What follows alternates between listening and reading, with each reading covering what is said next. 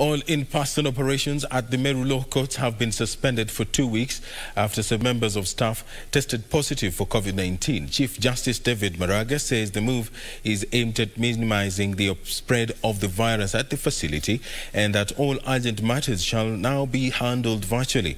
Maraga says that a few advocates and their staff have also tested positive for the virus. Chief Justice David Maraga says beginning Monday, all litigants seeking urgent legal services at the Meru Law Courts will be required to do so virtually. Meru Law Courts became the latest judicial facility to be shut due to COVID-19 after a number of staff and advocates tested positive for the deadly COVID-19 disease. The judiciary has in the recent months turned to technology to keep the wheels of justice rolling in the face of the pandemic. Meanwhile, despite the COVID-19 pandemic hitting hard across the country, a number of Kenyans are still doubtful of its existence. It is for this reason that some residents in KBC County are taking it upon themselves to conduct sensitization campaigns. Jane Matibae, a second-hand clothes who claims to have recovered from COVID-19, says people should not be afraid of seeking medical attention if they experience symptoms. Mimi ilinishika nikiwa hapa kwa soko na sikujua nilishika na wapi.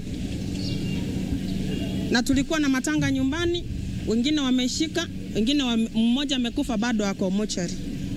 Bibi yake bado ni mgonjwa. So what I can tell you, corona it's really and it's killing. Inaua corona iko. Wala ambao mlikuwa mnasema mnataka kuona mtu ambaye amegonjeka, mimi niliugua. Na Mungu amenisaidia na nimepona. Matibae calling on the Ministry of Health to conduct a targeted testing exercise for residents in the region. Meanwhile, a group of youth drawn from Nairobi County has decried the negative economic effects of the coronavirus pandemic on their revenue streams. And they came up with ideas on how to address mental health. They came up with ideas how to go about addressing, for example, psychological first aid for the people who are affected with the mental illness during the crisis.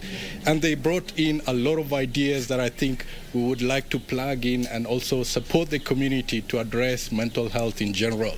That the corporates of Kenya need to do a lot more to be able to engage with the problem that we call our youth unemployment and youth employability. And so we are looking forward to working with many more corporate institutions because young people belong to us. And one of the things that I like about the African society is it's about communities, it takes more than one individual to be able to elevate any conversation. The calls coming even as Thika Member of Parliament Patrick Wanaina called for patience among farmers, expressing confidence that markets will soon re-emerge stronger. The issue is that the market has been very difficult during this COVID issue, and I can only tell you that be patient.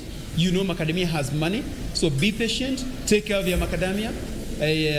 Money is coming, macadamia will come back to what it has been. The legislator spoke amid cries by macadamia farmers that dwindling exports of the crop had negatively impacted their livelihoods. For Channel 1 News, I am Emily K. Bade.